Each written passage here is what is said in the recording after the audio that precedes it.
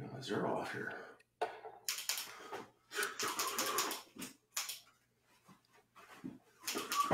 That. Huh? Wednesday morning live, defensive handgun. Wednesday morning live, handgun. Got my Coolfire all fired up. Got my Coolfire fired up. Hey, do you have your Ultra Appendix holster so we can show these awesome folks that are going to be jumping on in a minute your Appendix holster? I don't have it on me, brother. Okay. I've got the belt. I don't have the holster. All right, talk to people for just a second. I'm going to grab this one. Good morning to the four folks that are jumping on so far. Please like and hit that share button. Got a great Wednesday show for you this morning here on Shooting Performance Television. I got the notification that we're live, so people are going to start jumping on. Let me know who you are, where you're joining us from this morning. If you're a coined member of the American Warrior Society, please put that in today's show notes. If you've been listening to the American Warrior Show for a while, which is America's leading self-defense podcast, you probably know who I am. My name is Rich Brown, co-host, co-founder of the American Warrior Society, American Warrior Show.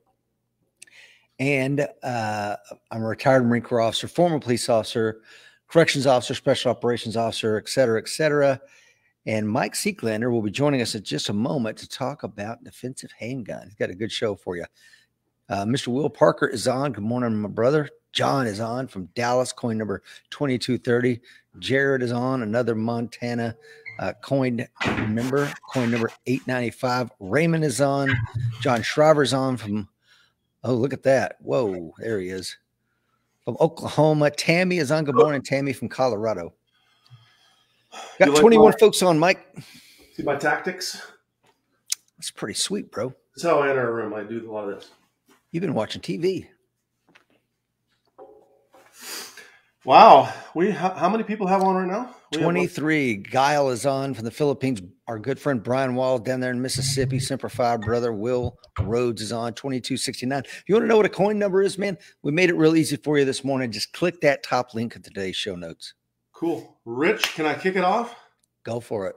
All right. Good morning, folks. Welcome to this morning's live stream. If you're joining me, you're probably watching on the American Warrior Society or the Shooting Performance Facebook page. So welcome. If you're a coin number, throw your coin member number up there. If you don't know what a coin is, Rich is going to show you a challenge coin here in a second. He better have his challenge coin. Hopefully he does.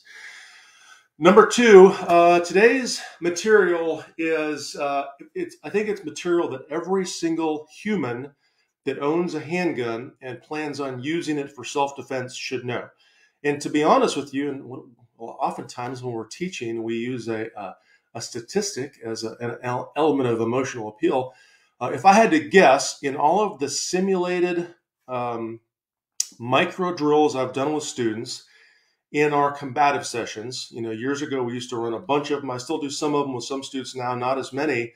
I would tell you across the board, unless the student is very well trained, probably 99% of them, or maybe even 100% of them, make a mistake in terms of distance considerations and gun positions. And I'm going to teach you all about that today in this live stream. It's going to be more of a lecture format. You won't probably be dry firing along with me, but you're certainly welcome to have your gun out and work on the position. So that said, let's talk about safety. If you're going to do the live stream with us today and have a firearm in the room or near you, please double check, make sure no live ammo, no loaded weapons. If you haven't unloaded the weapon or cleared the area of ammunition, do so now. Please don't continue this live stream.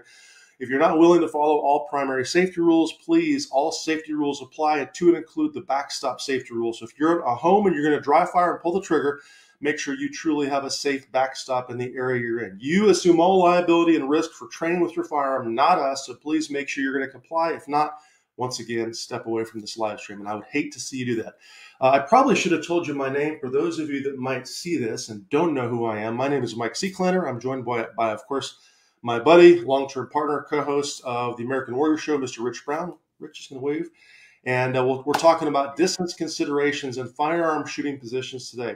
Of course, a couple more things. We have a couple calls to action. If you're interested in the material, Rich talked about getting your challenge coin. If you want to get your challenge coin, there's a link in the show notes. There's a challenge coin right there. By the way, for those of you that are coin members, there's a unique feature about the coin beyond the number. I want to see if one of you members can point out the unique feature with that coin that some of you may not know about. I can't hint any more than that. Some of you may know what it does. Some of you may not know what it does.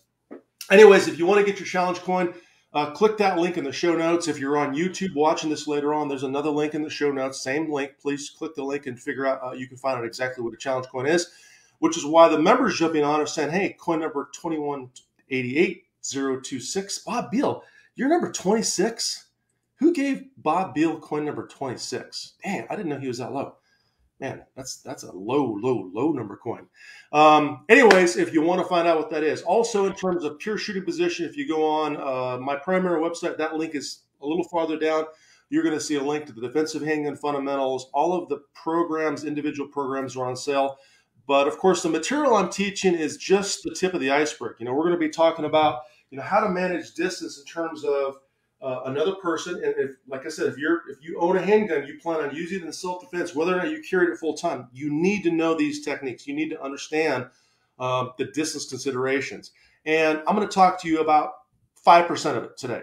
Okay. The other 95% is in what we call the coin members vault. So if you want to learn close quarter shooting position, how to manage recoil control from these close quarter positions, I'm going to show you today. How to retain your weapon, how to strip your weapon out of someone's hand if someone gets it in their hand. And these are all things, by the way, that I've learned from really high-level and esteemed instructors like Craig Douglas, South Narc, Mr. Mike Brown, Brandon Bennett, both local trainers, Virgil Literal, who's a DT instructor, with TPD. These guys are way better than I am at any of this stuff, and I've spent a lot of time with them training and learning what they have to say. So my point is, if you're like, man, this is interesting stuff, I want to learn more, get your challenge coin. Try it for whatever we offer, 3 weeks free or 14 days free, and see if you like it. So, all right, without any more delay, I got a couple things I want to show you today that are the show sponsor. Today's show sponsor specifically is number one, the Coolfire trainer. And I also want to show you this for a safety perspective. So if you're jumping on and you haven't seen me before, you're going to see me fire some rounds here in a second with a Coolfire converted Wilson Combat Beretta. So if you look at the barrel, you can see a little Coolfire marking on top of the barrel. This barrel is a replacement barrel, and the recoil spring is a replacement recoil spring for my Beretta, which allows me to pull the trigger. Holy moly, and I just shot a hole in my ceiling. Just kidding. The Coolfire trainer is so unique because it has a striker system in the barrel, and when you pull the trigger, the firing pin hits the striker, and the striker actually cycles a slide because the barrel is filled with compressed CO2. So if I'm working on multiple shot drills, I can use the Coolfire trainer. It's like dry fire on steroids. So that's sponsor number one, the Coolfire trainer. You can check them out at coolfiretrainer.com. Of course, the link is in the show notes as well. If not, we'll throw the link up there. The second sponsor for today's show is, let me float this across. Some music. That is my signature series. Rich, do you have a signature series holster yet from John? Did he send you one of these? Negative.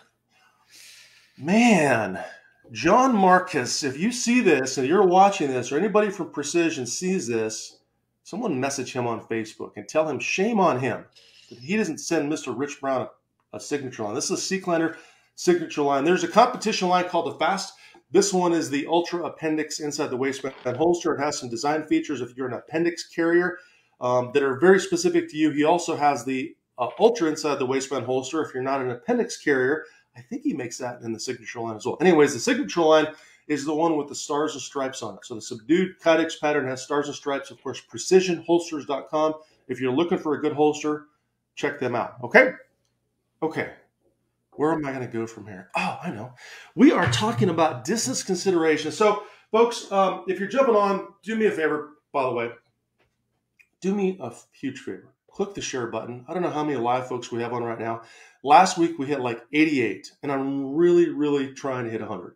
That's my goal, is to get us back to the old school numbers of 100 and then maybe climb from there. And we are fighting a battle here, right, against the Facebook and the algorithms where they're promoting something other than us oftentimes, but at least they're allowing us to be on here. So Mark Zuckerberg, thank you so much. I appreciate you. If you ever want a shooting lesson, reach out to me. I'm here for you. Rich Brown is here for you, Mr. Mark. Anyways, do me a favor, click the share button. For those of you that haven't shared it in our training group, say something, hey, compelling, like we're talking about close quarter shooting positions, which everyone on Instagram thinks they know a lot about, but I don't see a lot of them banging it out on Instagram and figuring it out by actually pressure testing this stuff, which is what we've done and what you have to do if you want to actually figure out if it truly works. Okay, so click the share button and we're going to get right into this. Rich, man, how many people we have on right now? We have 44 on, and Tony wants to know, does the PH and FAST stand for Phil Strader? No, the PH does not stand for Phil. Matter of fact, is Phil on this morning? Sorry, Phil. I haven't seen him yet. Hopefully we don't see Phil Strader this morning, because none of us want to see Phil Strader stirring up the pot, because he's nothing but a pain in the butt. No, Precision Holsters asked, Tony, I think you already knew that answer, but thank you for asking and bringing up Mr. Phil Strader's name. So, all right, so let's get into the actual show itself. So, by the way, if you're wondering and you're watching this, how do you practice this stuff? Well, I'm actually utilizing a bob. I have it set up on a table.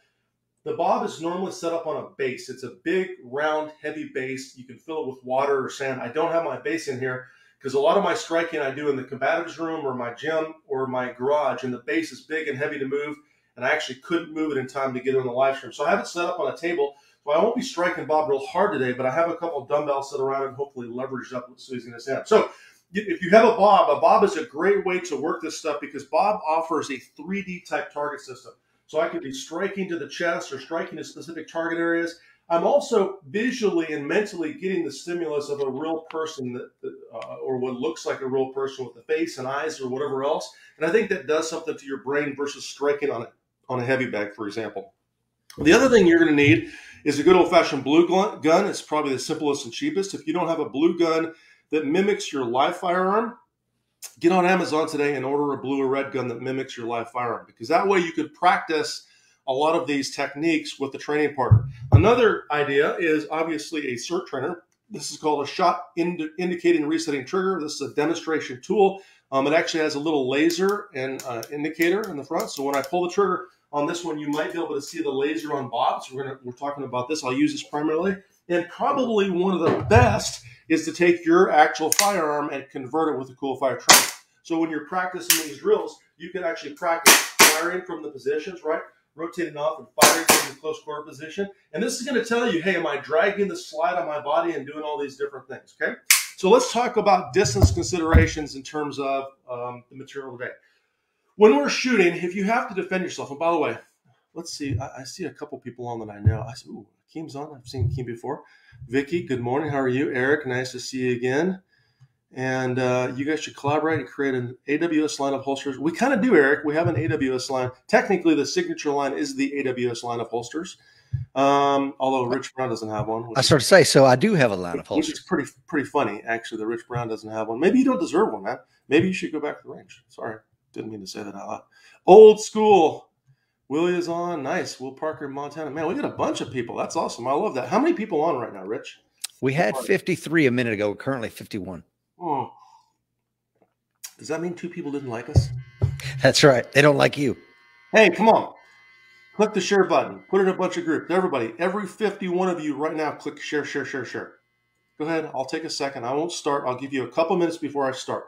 Because here in a second, I'm going to show you the extended position. I'm going to show you the close quarter position. And I'm going to show you how to get to the extreme close quarter position where you're literally contacting your body with your hand or the gun itself, and what you might want to do with the other hand. So do me a favor, before I start, click share. I know the live stream stops for just a moment oftentimes when you hit share.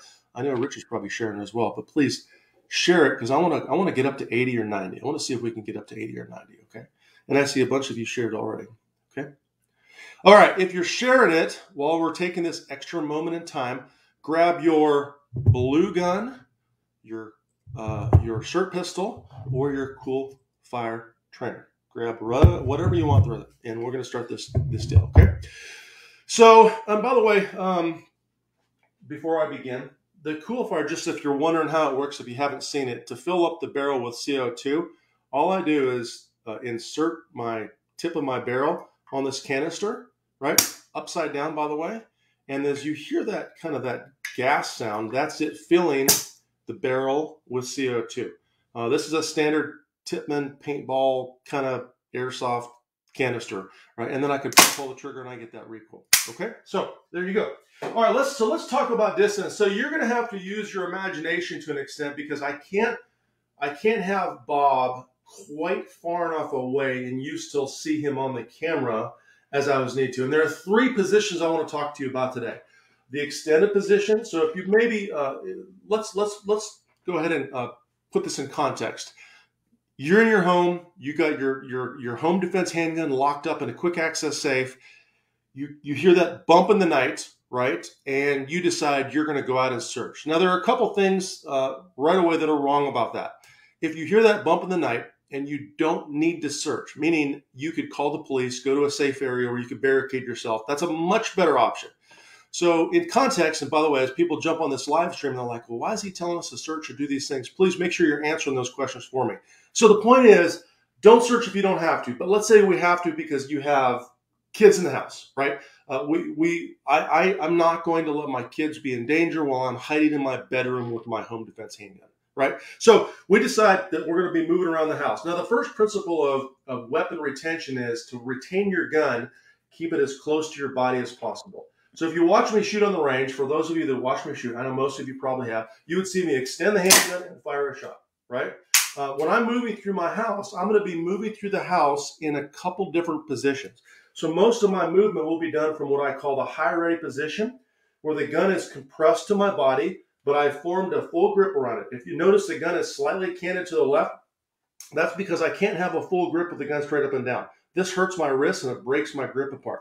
So when I'm doing this, I just pull the gun close to my body and I may search like this. So my head and eyes are up and open and my gun is not in front of my vision, but it's near my face. So I'm not occluding my vision, right? The second thing you might see me do is if I came through a very close doorway, I may rotate the hand and bring the other hand up near my head. So the main reason for this is if I come through that doorway and there is someone on the other side of the doorway, and let's say they've grabbed that broom handle or axe handle or stick or whatever else, or they got something, and when I come through that doorway, they're hiding and they're waiting for me.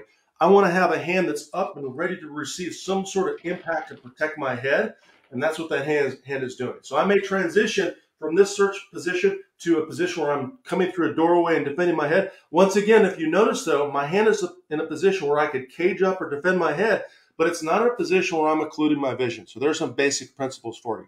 But in terms of distance considerations, one of the things that I've seen probably 100% of the time with students that are not well trained in combative circumstances where we're doing simulation events is we have a role player. He's got a helmet on. He's dressed up with padding or whatever else.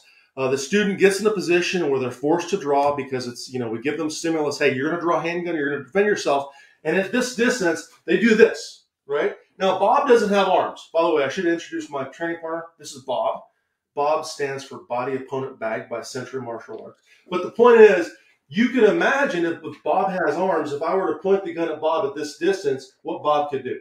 Bob could very easily reach up and grab my handgun. So rule number one is to understand the distance where you should be extending the handgun and compressing the handgun. So oftentimes, what I'll do is, and I'll try to stay on camera, is I'll put my students at a distance where they can extend their safe training tool, like a blue gun or whatever else, and then I'll have them walk toward their partner, and I'll have them tell me where they think they're no longer safe to extend the handgun.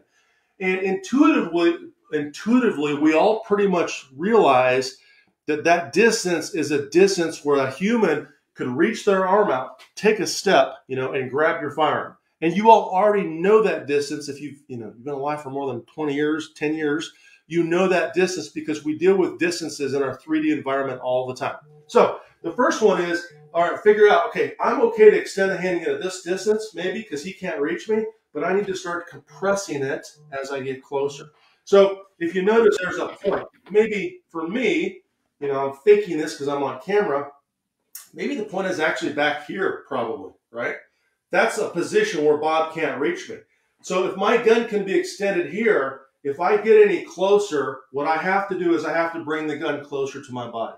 So all I'm doing is I'm taking the gun from an extended position and I'm compressing it right back to my chest. We used to call this the high ready in the Air Marshal Service. By the way, I used to be the lead instructor for the FAMs, and we did a bunch of close quarter stuff because we were always in an airplane cabin with 200 or 300 passengers. So understanding different firearm positions was really critical for our mission. Once again, from the side, I'm going to take my handgun, right? And I'm going to slowly compress the handgun right back to my body to the point where my arms typically touch my chest.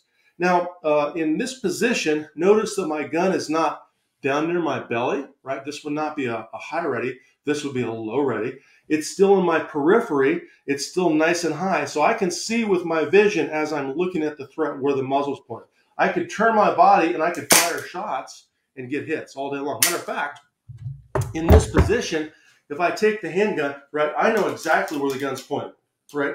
I can set up targets, and I typically demo this with students 7 or 8 or 9 yards away, and I can hit a target 7 or 8 or 9 yards away, right, using this technique or this position. Now, I would not need to compress and shoot from 7 or 8 or 9 yards away. It's just a point of, if you understand the indexing of the firearm in your body, how you can pull that off and get those hits. By the way, if you're just joining us, good morning. My name is Mike Seeklander. I'm prompted by my friend and co-host, Mr. Rich Brown. I don't know how many live viewers we have on, 50, 60. We hit 60, man, or did anybody get it? 55 currently. 55. I'll take 55. 55 is a good number. By the way, if you haven't liked or shared, please do that. Jumping on right now. We're talking about distance considerations. And if you have questions here in a second, feel free to start throwing those questions up and we'll talk about that. So we talked about distance consideration number one, where we need to go from an extended position to a compressed position that I call the high ready, and how to build that position, right? Notice the muzzle is horizontal to the ground, and you're probably wondering, well, Mike, how do you aim this? How do we verify alignment? Verification of alignment with a handgun is always visually a difficult thing if you are in a close quarter position, because visually, now I can't reference the sights necessarily, but I can see. You could take your finger or your unloaded firearm if you have one. You can see in your periphery exactly where it's pointed.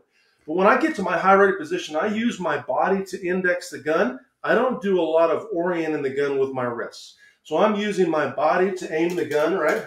I can get hits all day long because I understand exactly where the gun is in relationship to my body, okay? So that's principle number one. Now, once I get to this distance, I may be compressed and at a point where, my opponent can no longer grab the handgun. But what if the distance is closing very, very quickly? Like this person may be running at me. One of the things that this technique or these techniques will allow you to do is very quickly react to someone who's closing the distance and it does not respect your firearm. And if you're watching the news or have watched the news in the last 2 years, we have seen situation after situation of riots and massive events and things that may require you to understand and react to the distance of the humans around you that may be trying to grab your gun, or maybe not even trying to grab your gun, just trying to punch you in the face, where if you leave the gun out there, now the gun becomes a potential weapon they could take away and use against you, okay? So once I've got to this position and I've learned how to do this, okay, I need to understand that if I get even closer, now I'm still within Bob's hand and arm range. So what do I do here? Here I'm going to transition to a secondary close quarter position. And I'm going to show you this in a different angle here in a second. I'm going to rotate off of the gun, right? And I'm going to start to retract the gun, and I'm going to pull the gun back as far as I possibly can, as much as my shoulder and arm flexibility will allow, right? This other arm is typically to go out there, and I can use it for a lot of different things. I'm going to show you some pros and cons. But oftentimes, what I'll actually do is stiff arm to the chest or the upper chest area. Now, if you look at my hands and my gun position, you're probably noticing a couple things, right? Number one, if you can see the laser dot on the target, my muzzle is at a downward angle, right? The reason my muzzle is at a downward angle is if I've rotated to the shooting position, let's say you're the threat, right? So I've extended my handgun, you got too close, I've compressed my handgun, you get even closer, I'm rotating straight off the muzzle, and now I'm either maybe putting my fingers in your eyes or using my hand to stiff arm, and I'll talk about the stiff arm here in a second. Notice that my hand is technically in front of the muzzle, right? And I know we may say, well, when I say that, I should say it's forward of the muzzle, but not in front of the muzzle. Maybe that's a better term, right? So here's the deal. If my hand is in this position to be striking or stiff arming or defending or parrying or wrapping or doing all of these different things, my gun has to be in a position where I can use it.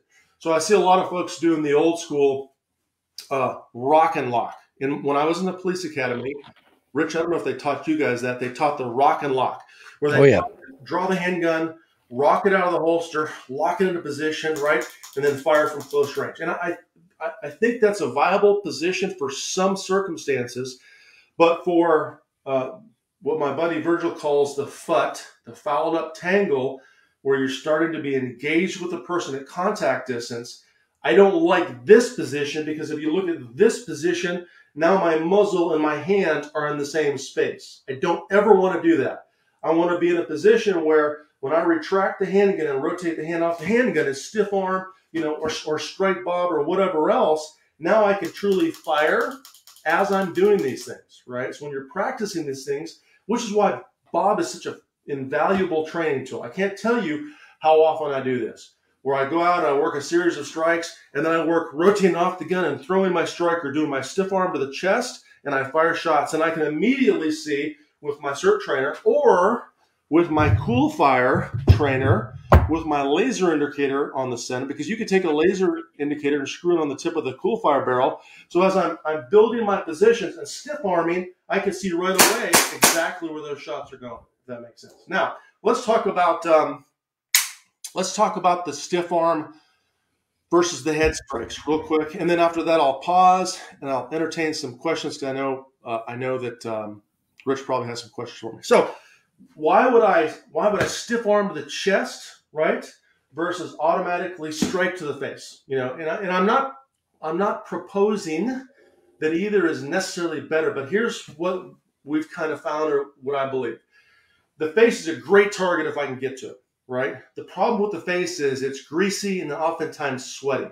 So if I'm trying to keep this person back from me, right, while I'm firing shots and hoping they have effect, or maybe not firing shots, and we'll talk about why I would not fire shots in a second. I think that's a critical point. The hand itself during the striking can slide off the head. So if I slide off the head with that open palm type strike, now the person is within my arm's distance. I don't want that to happen. So if possible, if I'm doing this, I may be popping to the face. What I found oftentimes, though, is stiff arming to the chest. And I'll credit the guys at TPD. They had a guy that was in their combatives class that was using a standard. For those of you that play football, I think it came from football. We used to come up to a block position and pop, pop, stiff arm, pop, pop. And that energy of that motion would oftentimes, keep someone back longer than just hitting them one time. So that stiff arm position is, once you get a rotation off the gun, where pop, pop, I'm literally popping you. If I could demonstrate this to a human, you would understand how effective it is. Matter of fact, I think I have some alumni on right now. It's incredibly effective if you're pulling the gun back as far as you possibly can, right, which is super important, and you're continually stiff arming, and more importantly, I have a good posture, right? So my posture is square to the target and it's strong, okay?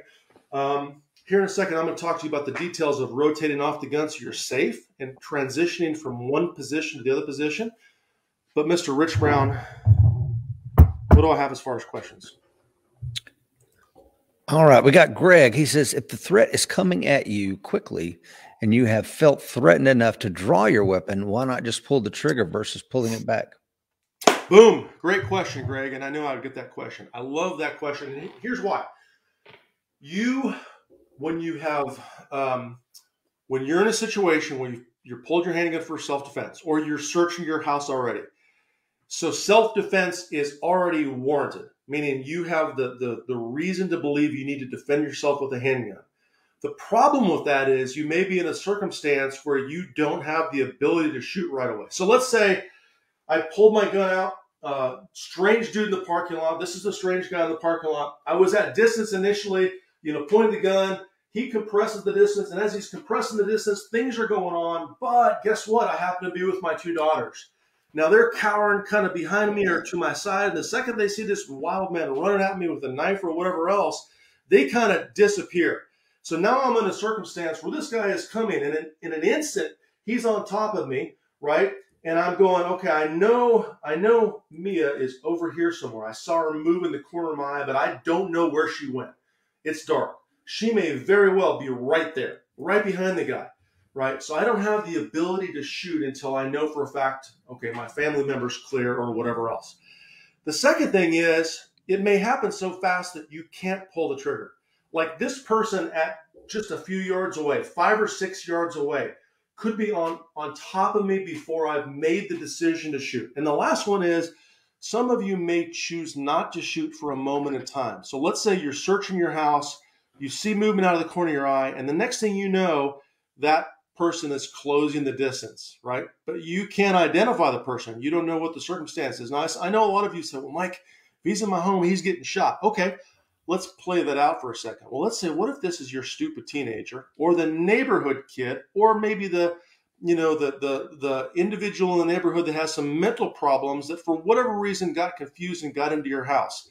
I myself have had some stupid teenager encounters. And in that case, I may choose not to shoot. I'll give you another great example. I had a buddy in law enforcement that was in a situation where he was in a house and he was facing an 80-year-old crazy woman, old granny, crazier than crap, big, huge, probably 200+ pound female, and she charged him in this hallway, right? And he chose, to stiff arm her and to get back and to get out of this situation, or to create distance, and took her to the ground, and she ended up, being arrested or whatever else.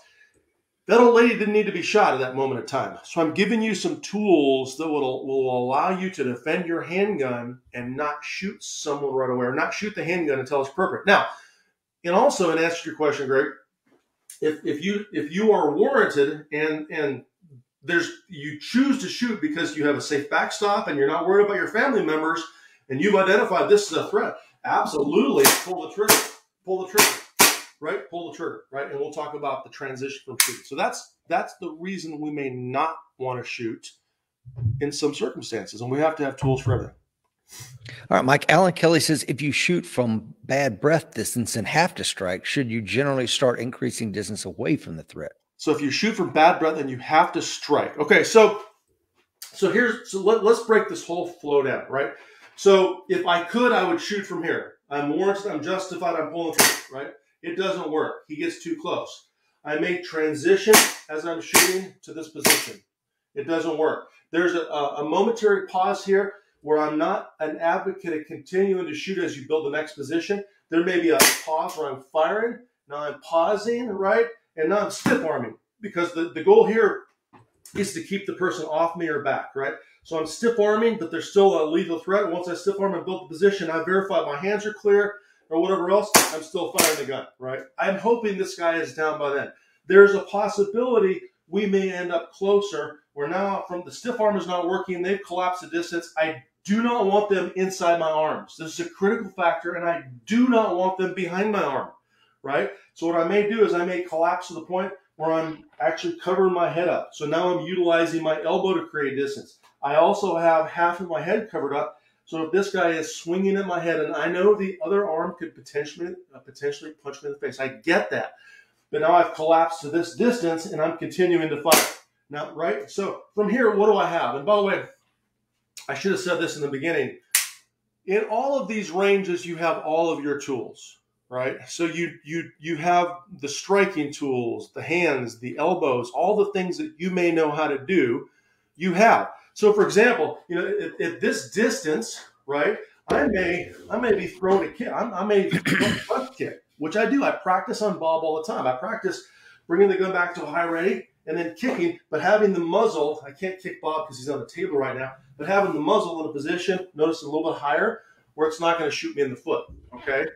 So to answer Alan's question, once I get to here, I'm always trying to either shoot, right, or continue to move my body to increase the distance where I can get the gun back into a two-handed shooting position and I can get to a safer place. Because I don't want to be close. You don't want to, at close range, be in the FUT, the fouled up tangle, right? You're too close.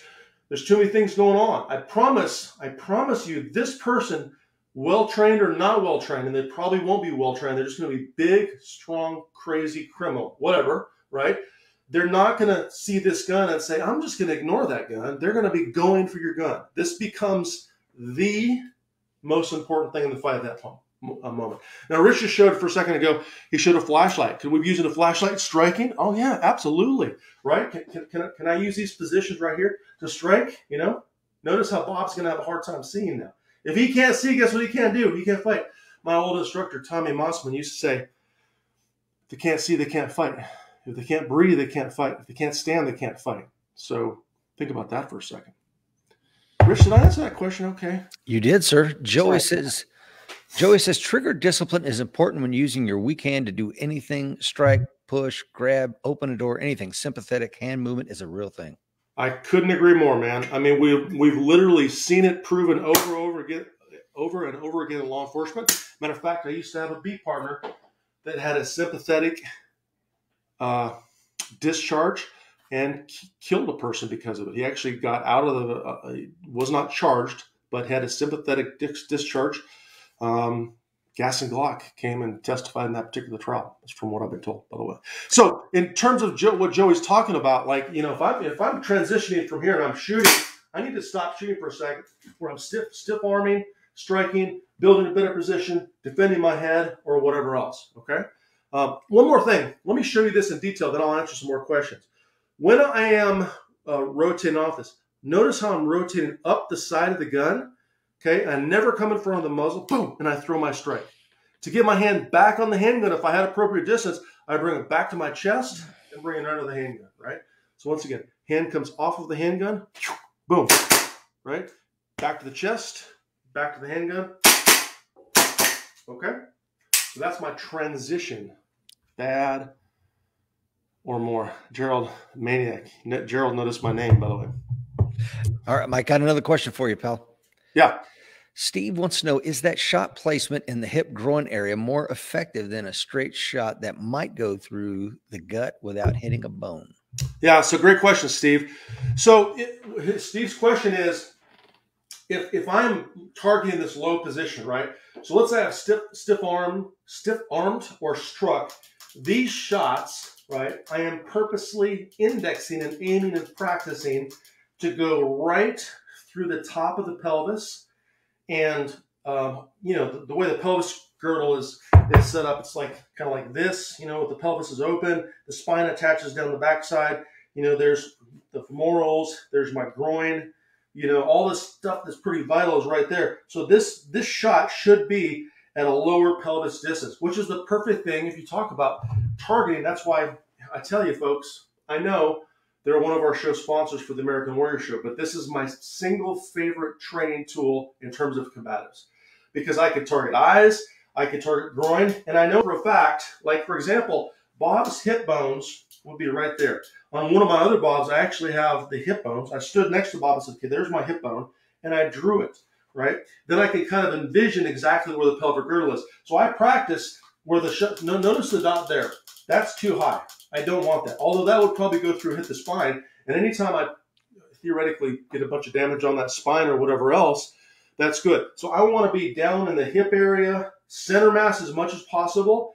Hopefully I'm going to do some damage to the spine. But I think that in this situation, when you're putting 5 or 6 shots down on the pelvis, groin, center spine area, I'm hoping that it has some sort of effect on the threat, right? Where at least they can't fight as effectively, and you could throw a strike and they fall down, and then we could, once again, we go from that position where we get our distance, and now we can aim and use more accuracy and headshots or whatever else, okay? So, good question. Our good friend, Mr. Bob Beal, is on, and he wants to know, how important is it to stay squared to the target versus blading yourself when striking distance? Yeah, that's another great question. If you didn't hear Bob's question, if we're blading off, the problem with blading off is, and a lot of you were probably taught to blade and probably think that blading off is the right thing to do. The problem with blading off is when I start to blade off more and more and more to protect the gun, now I've presented a circumstance or situation where this person can get past my arm and potentially get to my back, right? You can imagine someone parrying your arm, or maybe just in the fouled up tangle, as they start to tackle me, now they grab me around the waist or the back. So remember these rules. I really don't want anybody inside my arm, and I definitely don't want someone outside my arm. And by blading off, there's a very good chance I'm going to get outside. So what I'm doing here, give you a better visual, I'm keeping my pelvis square as I'm striking and moving around Bob, right? So if this is my threat, I'm keeping my pelvis square the entire time. You may find you're going to have a tendency to start to turn Square back up, because you'll be much stronger in terms of your frame or position for elbowing, throwing strikes, countering, doing all these other things. Watch the top MMA fighters fight, or wrestlers. They're always in a position where they're squared up. They're rarely ever fighting like this. They don't do this kind of stuff, because people that are truly at close range can get past the arm and get onto the back. So great question, Bob. Hopefully that answers your question. Well, one of the things you talk about in class, Mike, is if someone said, hey, push that car out of the way in an intersection, would you blade your body first? That's right. You would square your hips right up and push on that target itself. Cool. All right, man. What else do we have, Rich? Any other questions on the positions? No, sir. Okay, so a couple things. Here's what I want you to consider doing. Number one, get yourself a training tool. Blue gun, cheapest. SIRT type trainer, great, because it has the laser as well. Probably the best, because you can convert your handgun and you can use a laser. Coolfire trainer, check them out, okay?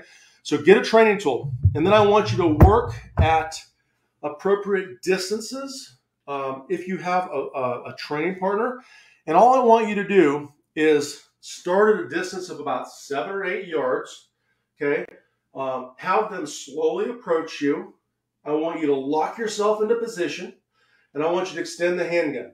And as they get closer, okay, you could be giving verbal commands if you want. Hey, stop, get back, okay?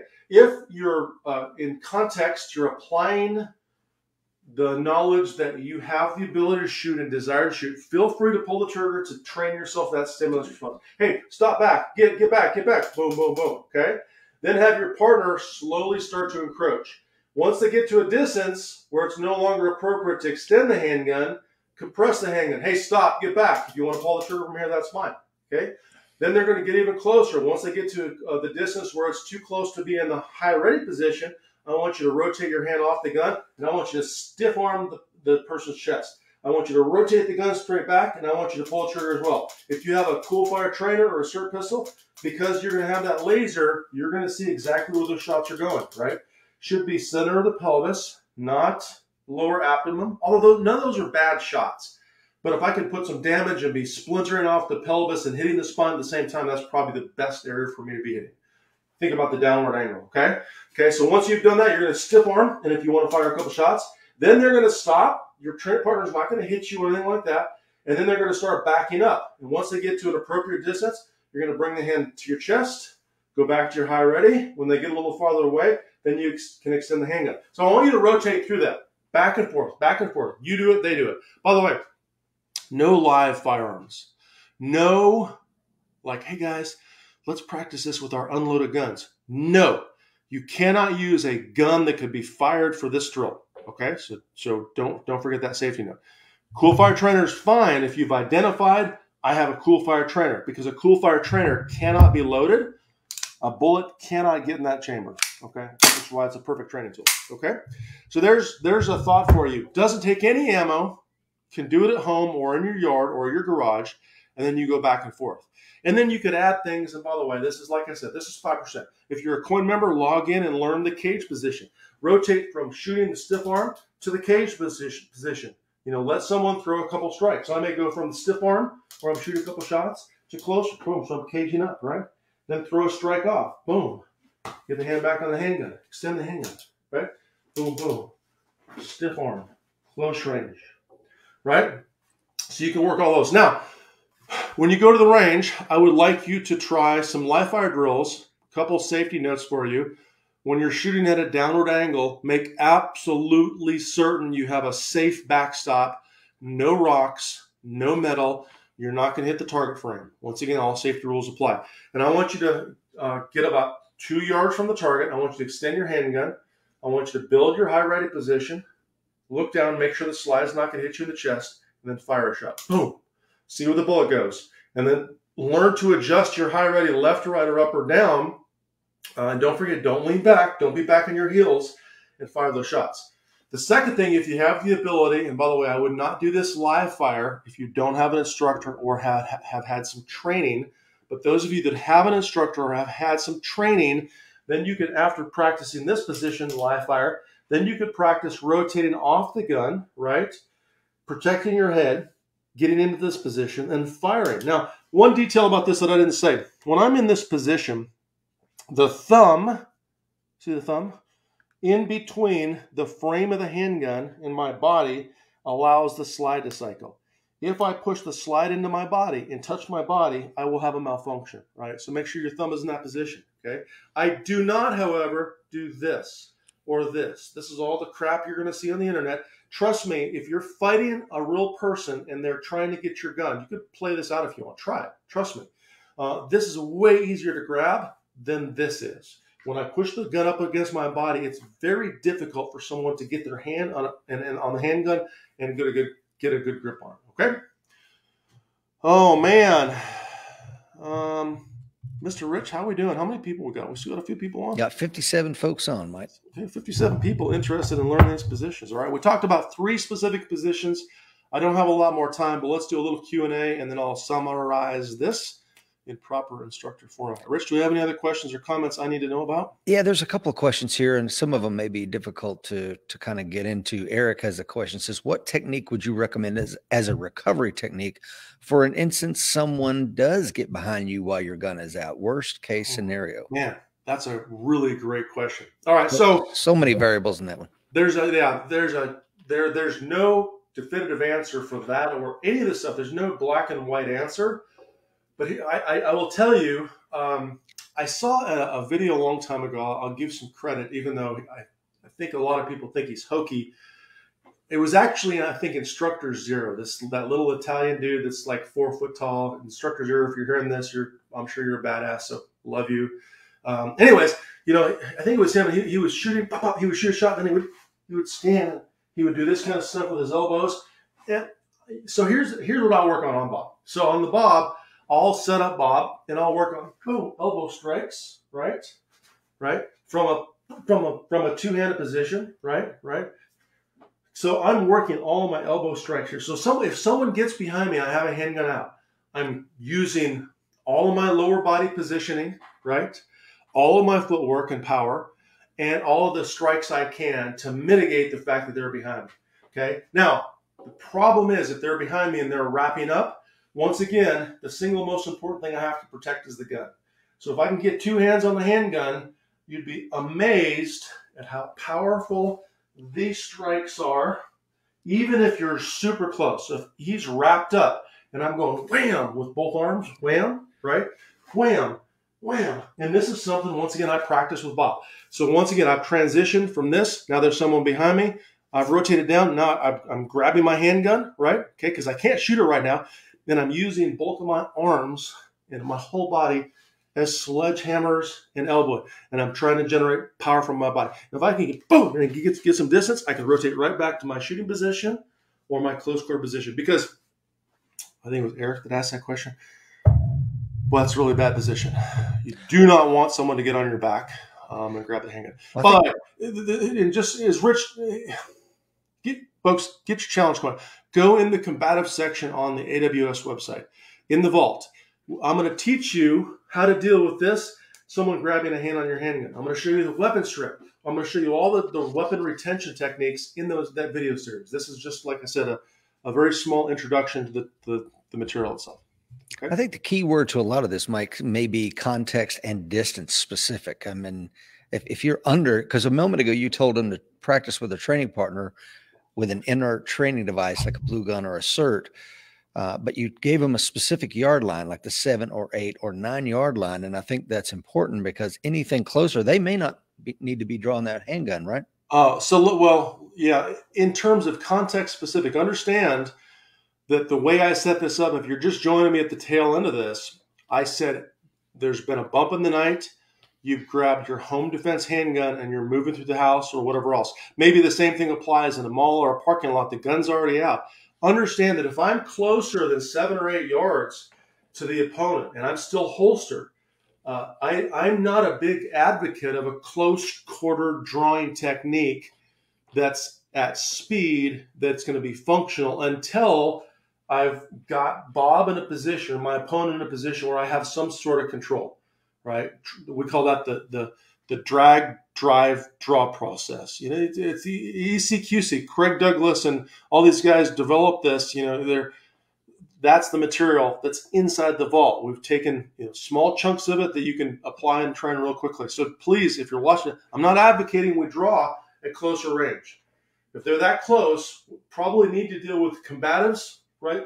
Part of the solution first before grabbing the handgun out of the holster. Because the second the handgun comes out of the holster, guess what? Now you have one hand tied up, okay, and only one hand to defend your head in a circumstance where you can't immediately find a good shooting position.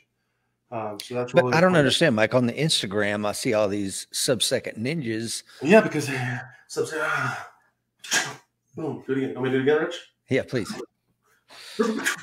It's fast, right? And they're shooting at like contact distance. I don't know. Yeah, that's the problem. I'm going to start posting some stuff on Instagram, some true shooting challenge tests. And I want all the Instagram shooters to follow along. There's some top level shooters that will be able to do the things that I can do. But then let's do this. Let's put people in the fouled up tangle and see what actually happens to these fast appendix carry draw processes where we're ripping and gripping with the other hand and we don't realize that this hand might be tied up, right? I might be using this other hand to tie up or keep someone off me. So if I have to draw, guess which hand I have to sweep the garment with, right? We talk about that a lot with our buddy in Arizona. So. Yeah, Tony says, Mike, keep in mind that pulling a gun in a parking lot may be felony brandishing. Be sure you're well within the 5 elements of the law of self-defense. Amen. Man, I see what is that question from Billy? Billy says, does a blowback from firing that close to your body distract you, or is it not noticeable? That's a good question. So let's address this for those of you that can safely do this live fire. So when you work from the high rated position, you build the high rated position, and you fire your gun for the first time, that overpressure from the gun is going to be very close to your face, right?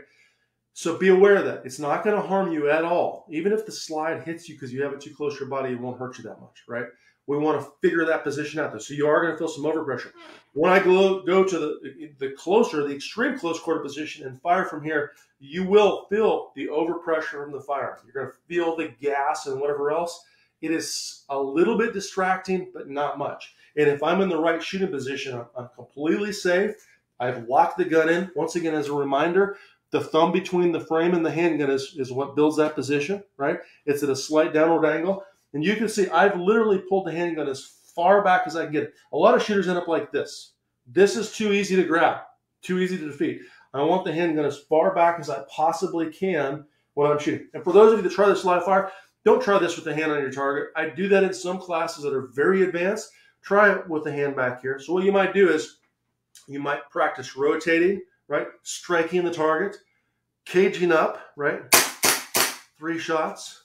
Slide the gun down or the hand down your body. Build your secondary position. 3 shots. Get farther away. 3 to the head. There's a little drill for you. Okay? Safety, safety, safety. Yeah, Akeen says, don't draw if you're not going to fire your weapon. Akeen, you are exactly right. Good morning, Nick Higgins. I see you jumping on. All right, Mr. Rich Brown, any other questions that we need to address? Sir? No, sir. No, sir. All right, folks. Hey, so today, if you haven't watched us, if you're just jumping on, catching the tail end of this, we talked about distance considerations.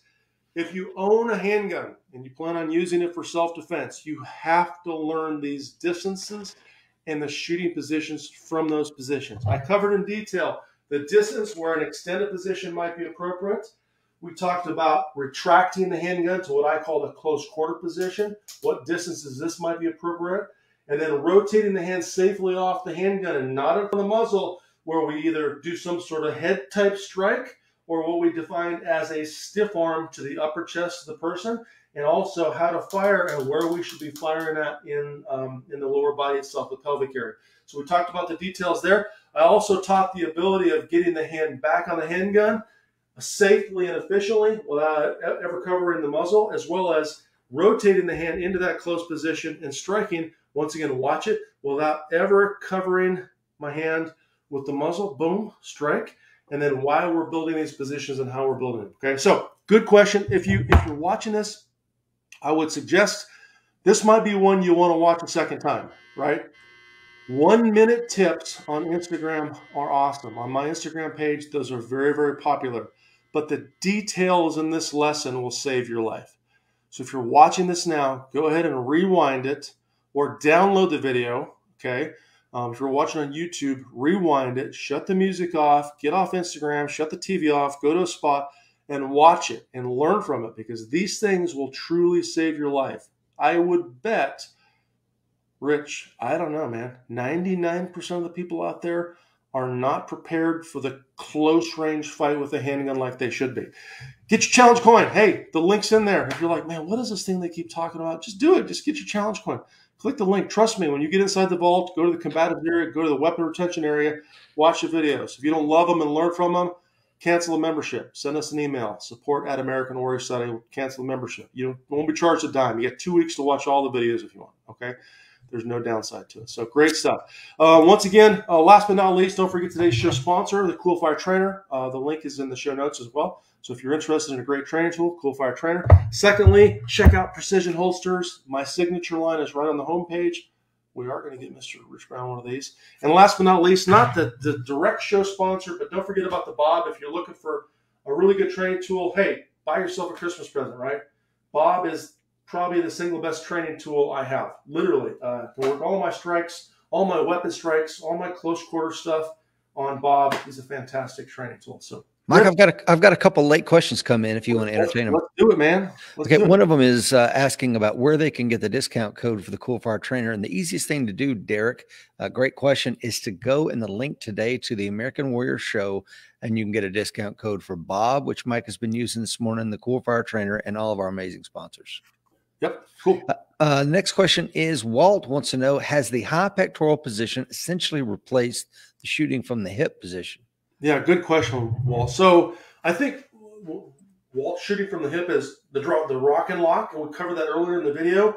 This is so the rock and lock, if I understand it correctly, came from a position where I'm close to a person, I'm on a traffic stop, someone pops me in the face, I'm knocked against my car, and I'm getting the crap beat out of me. So I'm gonna get the gun out of the holster, lock it into position, and shoot from the hip, right? Hey, listen, I'm not saying that technique is horrible or wrong in all cases, but I'm telling you, at that point in time, if you have the ability, you're much better off defending your head, turning or throwing counter strikes, and then getting to a better position to draw the handgun.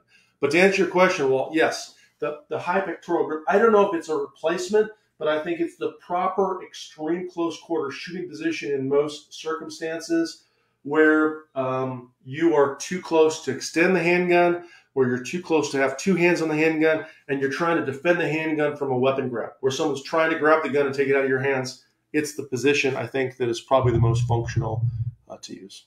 There's a couple of questions too, Mike, regarding considerations for women. Like Don asked a question and someone else had a similar question. What about close hold positions for women? Anything specific for a woman?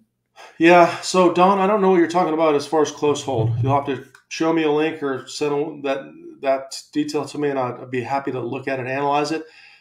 Here's the deal, though. The techniques I'm talking about are not gender specific. Gender specific. They're men, women, non-gender, non-binary, men, women, binary, whatever you want. It doesn't matter. They're principles. Extend. We're too close. Collapse. We're too close. We're going to go to this. I think for someone that might lack strength, there's some folks that talk about grabbing the handgun and protecting the handgun with two hands. I'm not opposed to that if everything else has failed. Matter of fact, I demonstrated that on exactly how I work my elbows. I control the handgun with two hands because this is the thing that I have to control. I will not let you take this out of my hands, right? And understand, though, there's so many things going on in that fight, though. I could be like, oh, this is a really strong position. Oh, now I'm knocked out. I'm knocked down, and my gun's laying there, right? So there's so much context that we have to identify and train through. But generally speaking, you can follow some hard and fast principles and mitigate most of those things. So I don't know what that position exactly means, but maybe you see it. The question out large. You see the pectoral position for large-breasted women, I think. Yeah. So here's the deal. I'm a large-breasted man. If there's more mass here, right? Not trying to be crude. The bottom line is it's the same position, right? but we're going to adjust the gun to our body. So if it could be a huge guy, huge pack. The point is, I'm going to take the gun, I'm going to retract it as far as my shoulder allows. That's going to be an angle that's a slightly downward angle, and I'm going to push the gun up against my body, utilizing the thumb against the frame to create the distance between my slide and my body. Okay, you can't see it. There's the thumb. That's creating the distance. So if this were much bigger, well, the gun may be pushed out farther because I have more mass. But the bottom line is it's still the same principle and technique. That position itself, if that makes sense. Yep. And Bob says, is there a place to find some additional weapons retention techniques? Yeah, I don't know, Rich. Is there a place? I think it's called the AmericanWarriorSociety.com. And follow the link today to get your challenge coin and find all of the retention techniques we've been discussing and much, much more. 14-day trials free on us. Yeah. Well, and Walt is asking about position Sewell tucked retention. I don't know what tucked retention is. I think this, Walt, versus this. Let me tell you, this is not a weapon retention position. This might be a position where if I wanted to move around a buddy, I might move around a buddy like this. I will promise you this. This will get you in a certain circumstance where someone will take their hand and push the gun like this, and that's all you've got. And it's very easy to grab the handgun and take it out of my hand. This is a completely functionless position in terms of combatives. I've never used this position or seen it effectively used when I'm fighting someone trying to take my gun. I would eliminate that entirely as a close range position when you're fighting someone. You can use it to move around someone if you want to, or I could just take the gun and just move around them or move around them, right, instead of doing this, right? So I don't use that position a whole lot. I'm not saying I'm opposed to maybe going, hey, man, I'm moving to the right here. Can't let me move around you, right? I'm just basically unbuilding my grip, rebuilding my grip. Okay? So if that makes sense. No other questions, Mike? Anything else? That's it, buddy. All right, man. Hey, thanks for watching, folks. Please check out the show sponsors, Coolfire Trainer Precision Holsters, the appendix position. Of course, next week, we will be doing the full draw process. I'm going to be talking to you about the concealed carry draw process, specifically the appendix position, but I will also talk about the strong side position. So however you carry your handgun, bring your carry gear, your belt, your holster, your concealment, whatever else, your Coolfire trainer, your SIRT pistol, whatever you're going to be training with. Next week is the draw process. We will also talk a little bit about the distance required to draw, so we'll add on to the kind of the live stream we did today as well. That's all I have, folks. Thanks for joining. Looks like we're 1 hour into it, which is about a perfect time. Have a great day. Get out there and train, practice this stuff. Remember, if you don't work the skills repetitively over and over again, you're not going to have the skill and the knowledge you need to in the fight. So that's my call to action for you. And until then, train hard.